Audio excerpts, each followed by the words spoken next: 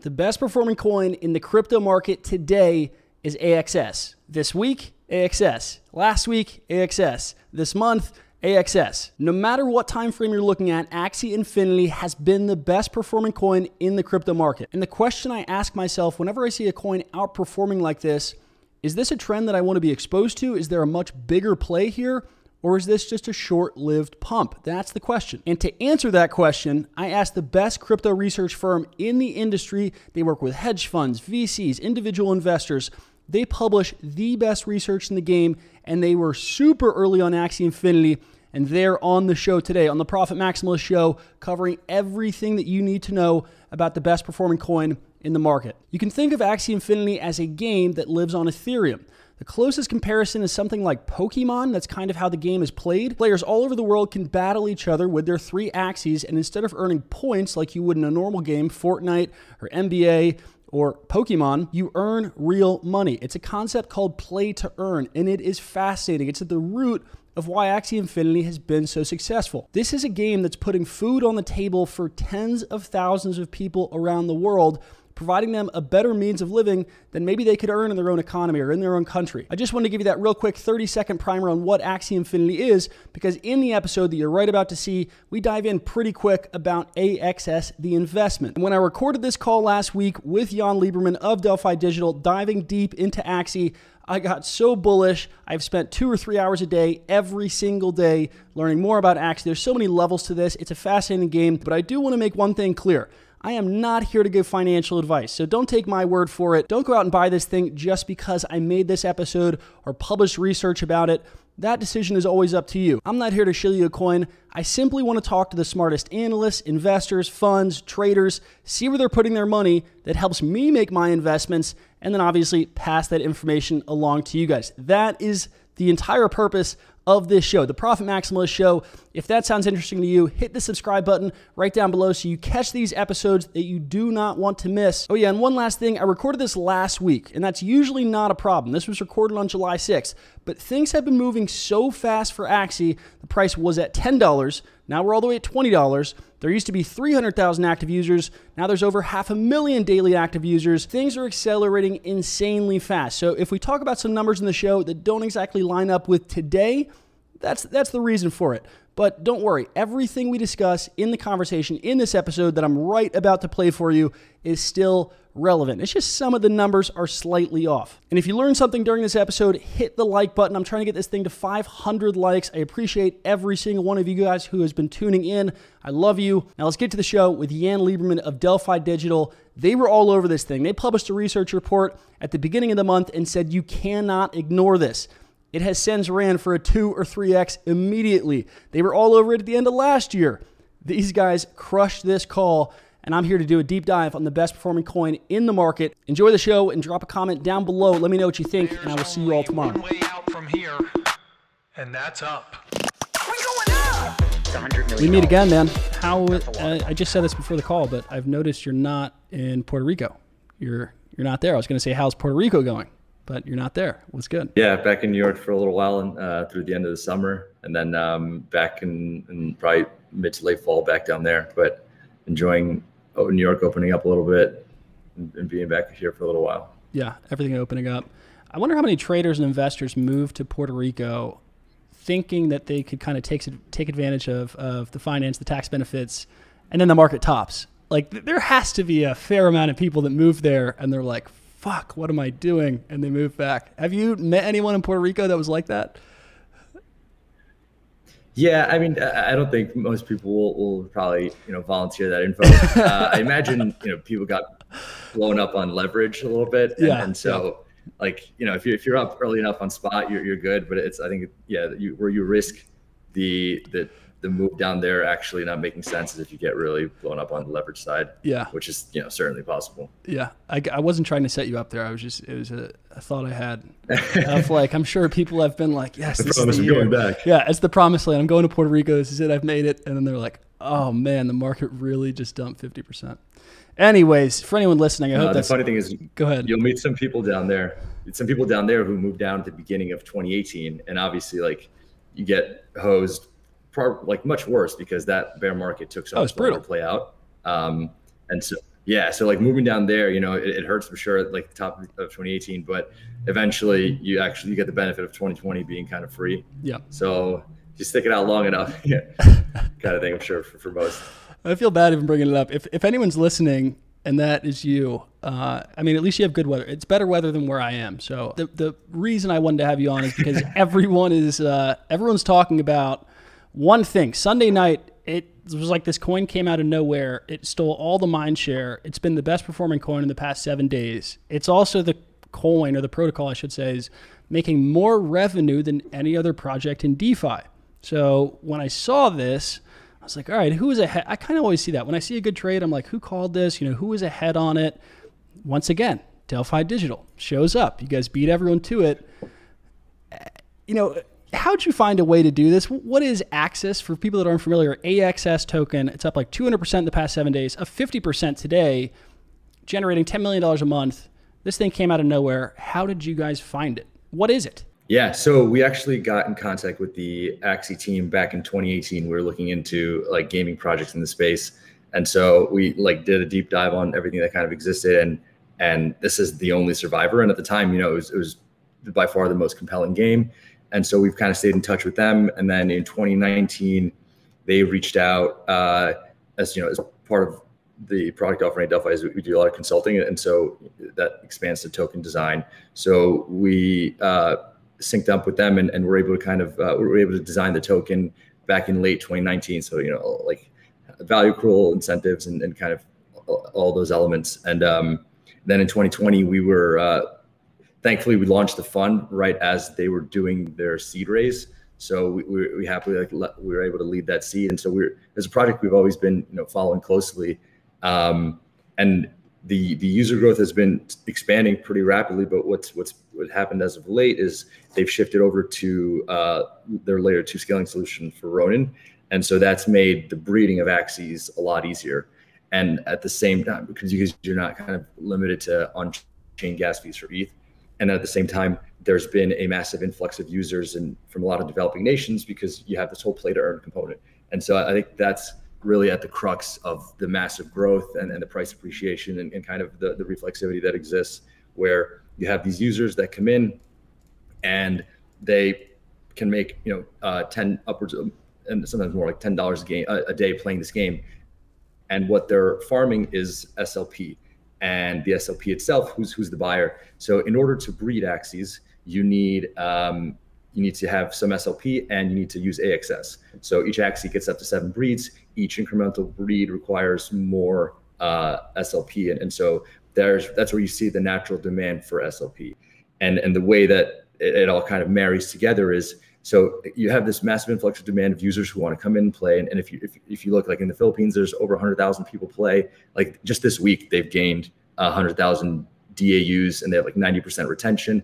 And like they've made, I think, 11 million in revenue this week, which is kind of absurd. Nutty. And so what happens is the Axies themselves are a bit expensive at the moment. And that's just shows that there's more demand for those Axies than there is like Axies being bred. And so what happens is you have these scholarship programs, and Yield Guild is the largest of them right now. And we also invested in them. And what they're able to do is they loan out these Axies to players, and the Yield Guild takes a 10% cut of their earnings. So as a player, you're now able to come in this game. You don't need any upfront capital because these Axies are being loaned to you, and you take 90%. And so it started really picking up steam throughout COVID, as these people didn't have any way of really making a living.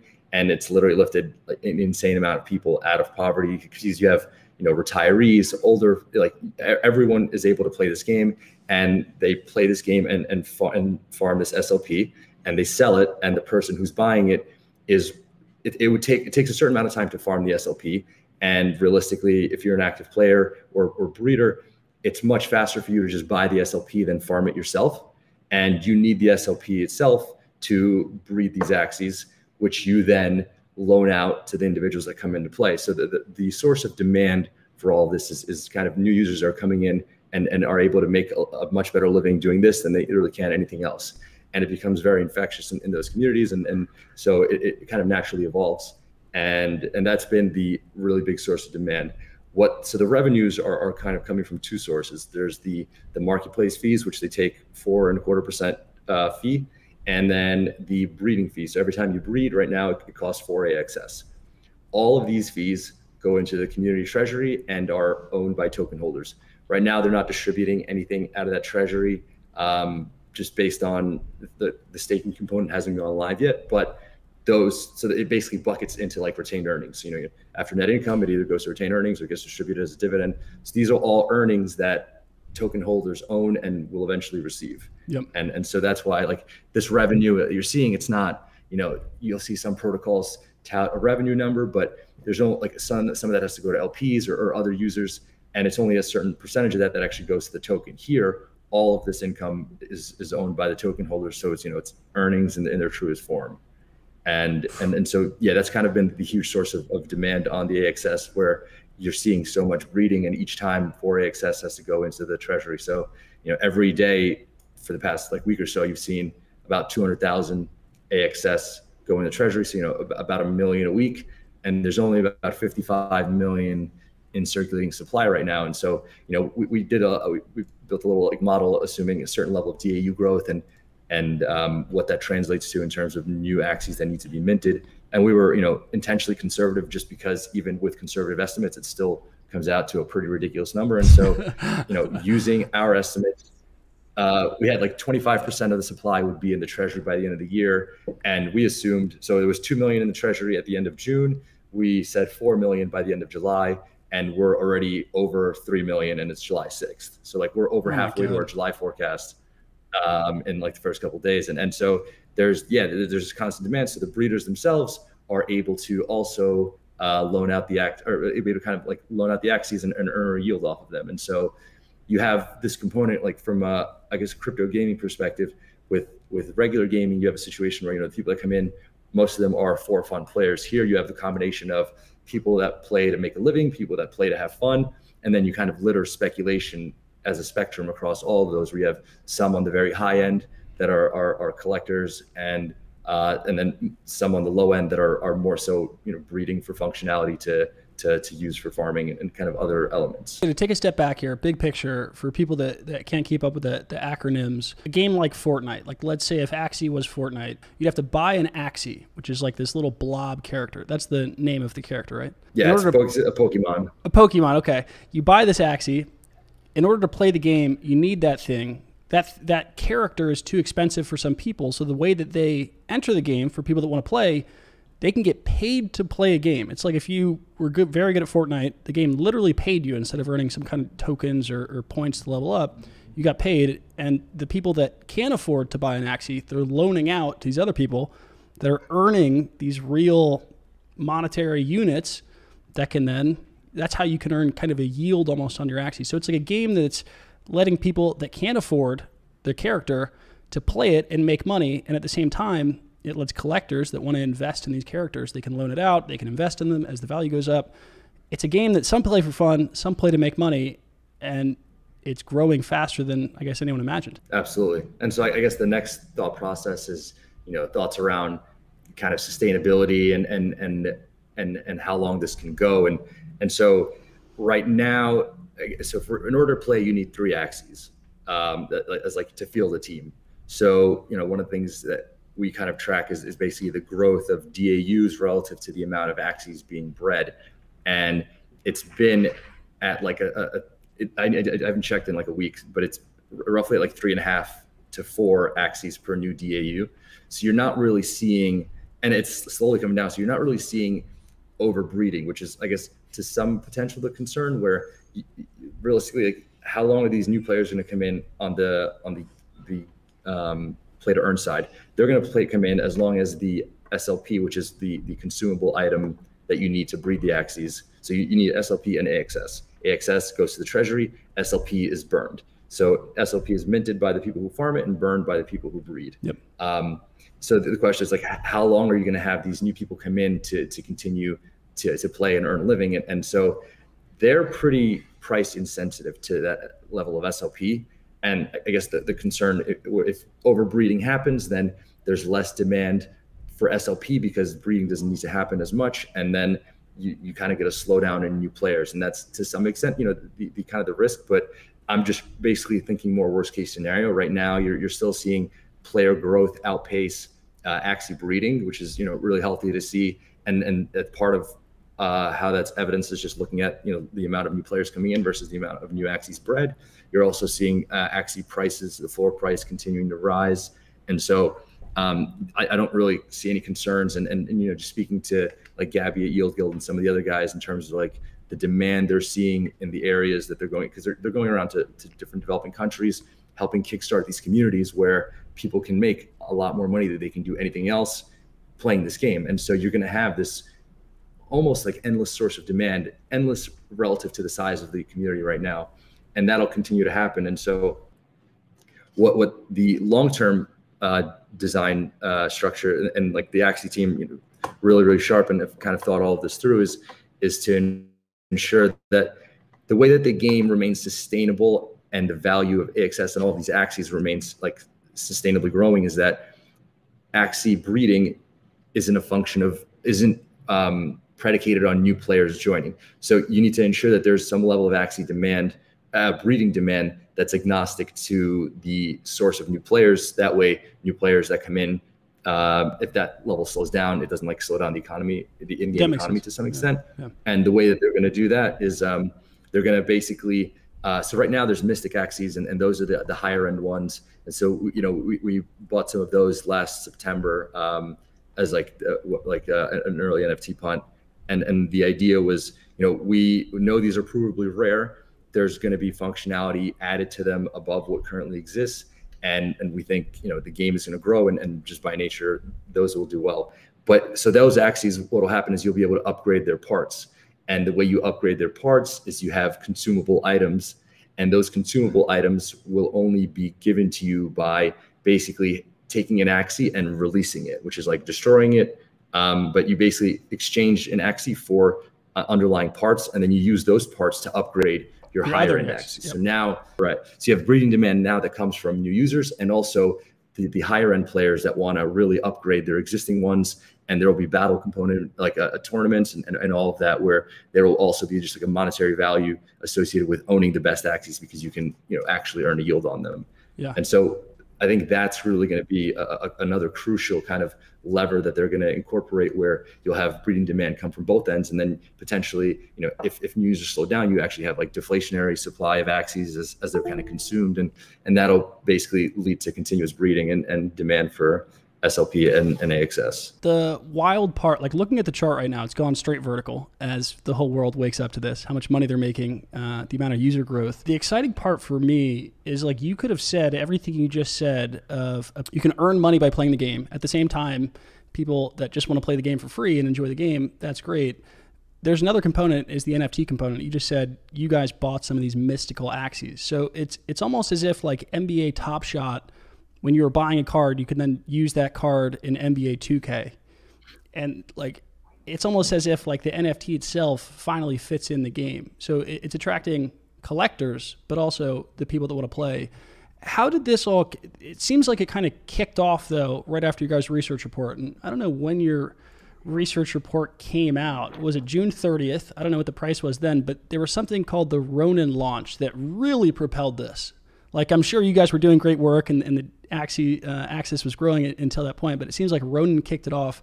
Why did Ronin kind of change everything here? Yeah, so Ronin launched at the end of April, and if you look at like all the charts for it, is that's when things really started picking up, and the reason being that playing the game became very gas efficient, because now you weren't. It's Ronin is their layer 2 solution, and so now you can play the game, and realistically you were able to do a lot of stuff on the game without really needing to go on chain. It was only kind of like to record your earnings or anything like that. But with the launch of that, it made that component effectively free, and also the on-chain cost of breeding was massively reduced. And so what ended up happening there is now you open up demand on both sides, where players can come in and play and enjoy the benefits of it being on an L2, and breeders can come in and also breed and reduce their cost for breeding, which means that their profitability and their break-even calcs come down quite a bit. And so it was the combination of the two that really started to kick things off. And a lot of these like scholarship programs where, there's a documentary that came out, which we'll send over, where they talk about like the success of play to earn and how large of an impact it's had. And so, you have the feel good narrative there as well. And it's not really a charade or anything like that. These are actual people, making multiples of what they can do elsewhere by just sitting at home. And so I think the combination of all of that really helped for the game to take off. And to put some of these numbers in context for people listening that want to hear, users at 252,000. I don't know if that's daily active users. Yeah. So the DAUs on June 28th were 250. The DAUs yesterday were 350. So we gained 100,000 DAUs from June 28th till July 5th. Yeah, the monthly volumes are in 9 figures. Like the Discord is over 250,000 now.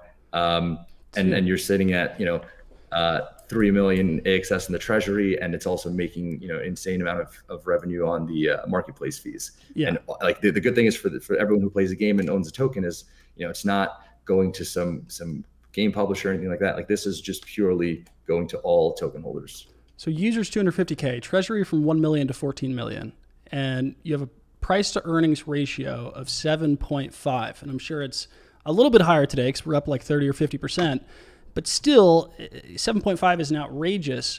Who is this money going to then? You said it's not going to some game publisher. Is it going to a DAO? Because token holders, even though it's not being passed to them yet, it will be passed to them. It's just being held in retained earnings. Like how does all this money they're generating, $10 million a month, how do token holders reap those rewards? Yeah, so they're going to launch staking likely by the end of Q3, and then they will just gradually distribute that money to stakers. Okay. So those who hold AXS, and there will be additional benefits to staking AXS, as part of the game where you can get entitled to airdrops and kind of other things. And so there's a lot of cool, unique ways to incorporate the token within the game itself, but all of that will get distributed to token holders once staking goes live. So in the meantime, as breeding kind of continues, AXS will just get gobbled up and fill up into the treasury. And so right now, fully diluted is 3 bill.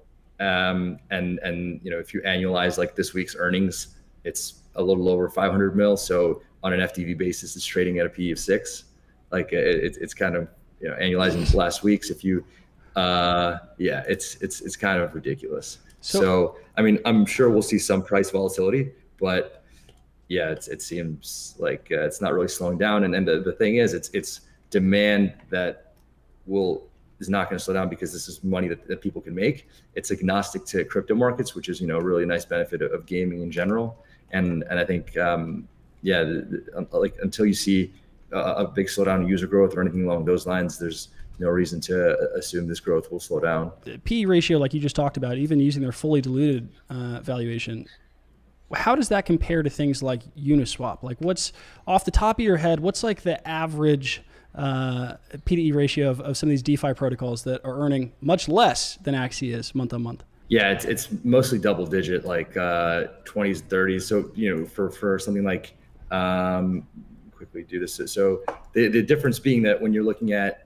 Uniswap, the idea is you have revenue, but only 1/6 of that kind of goes to token holders. Same thing with the sushi swap, where 25 to LPs, and that's kind of the cost of doing business. The business has to pay LPs to come in, and the revenue gets passed down. And especially also for kind of lending protocols where total revenue that Aave or something brings in is just all the paid interest, but the earnings are the reserve factor of each kind of element there. So for Uniswap, just pulling this up right now, like I guess we can do 180-day income on Uniswap. They're not even listing it here. I'm looking at. They're hiding it. So Pancake Swap. Well, I'm looking at on Token Terminal real quick, and there's effectively nothing that really comes close. And for a lot of these, the highest earning projects are usually the AMMs. Maker obviously is another big one that earns a lot, but is also highly valued. But that's been an earnings machine. It's consistent. It's just outstanding DAI times interest times stability fee. And so that's been a pretty consistent source of income, and almost and also like a sizable trade when you see the PE come down quite a bit. But comparing this to anything else, it's kind of unheard of. And I think a lot of that's because you have this outside source of natural demand to come in and play the game. And so it's a function of like how large is that demand, and that demand is only going to really accelerate at this point. And so the good thing is, at the same time as you bring in these users who are play to earn, are in the game for speculative reasons, which, you know, a lot of people are, it's just kind of the degree to which you're a speculator. It increases the value prop of being a speculator, because you know there's going to be all these users that come in, which will naturally create a lot of demand for the game and a lot of interest into what's going on. And so it makes the speculative element of it also really compelling. And you're also going to have this like combination of functionality with these NFTs, where, you know, I think it's a lot harder to pick a trend for collectible NFTs. Just, you know, you have to guess the narrative and the meme. I think it's just naturally harder, because, you know, it's really tough to speculate which way people will go. Whereas, you know, you have provable functionality, and there's only going to be a certain amount of the ones releasing certain capabilities. So in order to kind of own those and really benefit from them, you have to go out and buy them. And so I think the reflexivity and like the way that the economy is structured is super healthy. And the interesting thing is how quickly we'll see growth pick up here, because you know, you need 4 AXS to breed each time. And so the interesting thing is, like, okay, at some point there's going to be a pretty solid squeeze, or, you know, something's got to give, where at the, like right now, you know, there's 55 million tokens circulating. We were at 2 million in the treasury last week. We're at 3 million in the treasury this week.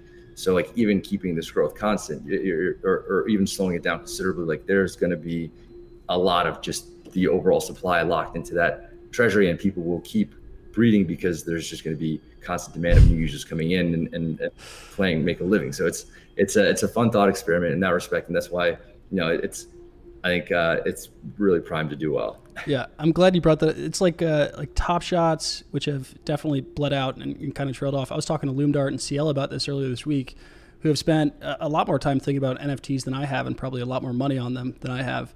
And we were talking about, like, how do you decide which NFT to put money into? And I clearly see the value prop for punks. I think more and more every single day I see the value prop for punks. For new NFT projects, it's like, okay, how am I deciding whether or not there's going to be a massive line of people that are going to buy this thing and think it has value? With Axies, it's like you can clearly see, based on the amount of people that are coming in, play to earn, that is going to be a constant driver. It's like that they've unlocked. You can actually look at the numbers and say that's how many people are going to, you know, have demand for this NFT, versus saying, I think that looks cool. Like it's a much clearer relationship of whether or not that NFT is going to have value, and obviously that translates into the AXS token. Yeah, and I think part of the big one is also, you know, ensuring punks have an insanely strong community, and you really need that to kind of keep everyone aligned. I think Axie also has their community is nuts. So, you know, it's obviously grown from 250 DAUs, 250,000 to 350,000 over just the past week. But just even going in the Discord, they already have basically guilds that are built out, and there will be, you know, esports teams built around this game in the future as some more complex battling components are launched. And you have these community members that are streaming themselves playing, creating guides, and you know, in other situations you normally have to kind of incentivize that with some paying some people to create guides. And here, this is all happening organically. And so I think the big thing for them was also the game launched in 2018, and people have been playing gradually since, and more over time. And so you have this really, really strong tribalism that's associated with the game. At the same time, you know, when the token launched in the very end of October, very beginning of November of 2020, it launched at 10 cents in Binance, sat around at like 30, 40 cents for a while. And so you have the people who are the ones playing the game that are already investing, and they've made, you know, a killing on this as well. And for many of them, right. And for many people, it's like beyond life-changing money. And so now they're just all in, and like this is what they do, and they love it. And so I think that element where you really help, when your community gets rich with you, it becomes a lot more sticky. And I think, you know, the stars aligned well for them in the situation too. I think that's what makes Bitcoin and Ethereum's community so strong. Is like people sometimes hate on it, like, oh, early investors got super rich. And I think it's like, yeah, that's why those people will fight for those things until they die. Like that is why they're going to continue supporting them. So I think it's good to bring up. Jan, I'm honestly way too bullish on this. I want to ask you about risks. I'm trying to stop myself from ending this call and market buying the second we get off. I'm trying to think of probabilities. Like you brought up one scenario on if breeding slows down, right? That'd be a risk, and it's based on. Or if breeding picks up, or walk through that one more time. But I want to ask, frame it like this: is that based on play to earn players, the rate of them joining just becoming smaller? Like right now, the Philippines and some of these nations, they're coming in massive amounts because people can finally earn money to play a game. Maybe it's more money they could earn in their own country. Maybe it's more money they can just earn in general. If that rate slows down, or if it stops expanding to new countries like that, that hurts growth. Like what are the biggest risks for this thing to not end up like a CryptoKitties type experiment? Yeah. So the idea is, so just to like take a step back, the economy is, they come in, they farm SLP, they sell SLP, it's purchased by breeders and players and then consumed in the game. And so you kind of have like supply itself has remained relatively constant, where, the breeding and consumption have been pretty level.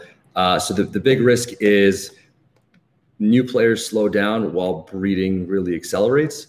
And then you have the situation where, the value of the axes will, like the floor axes that are used for farming, will start to come down because demand will slow down.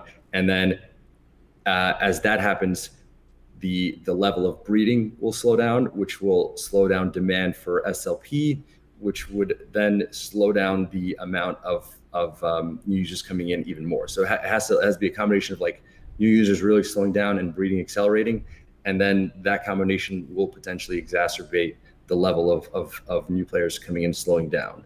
And so I think that's where it can get kind of concerning. The thing is, there's a few barriers or like things that kind of protect that. So you have the situation where SLP buyers, so the SLP market is a function of, people mint, farm and mint, people buy and burn.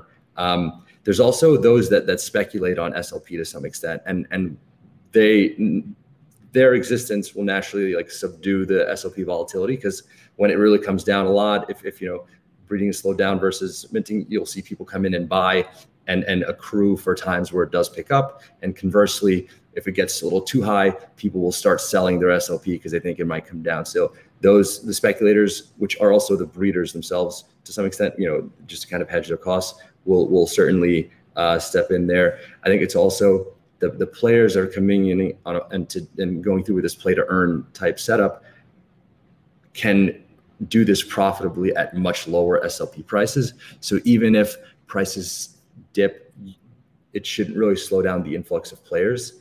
And as long as you're seeing new players coming in, the kind of the breeding will stay high.